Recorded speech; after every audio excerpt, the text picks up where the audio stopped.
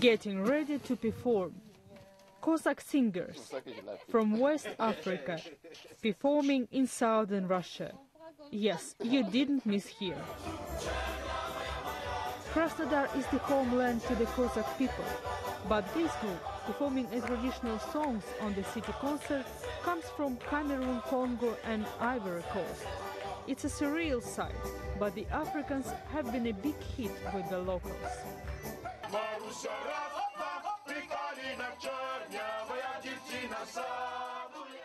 They call themselves Marusia, after the name of the girl this particular song is about. We are trying to know this culture now, and we try to be near of people, or Russian people. It is not a job. We are really singing. We are showing our love to this country.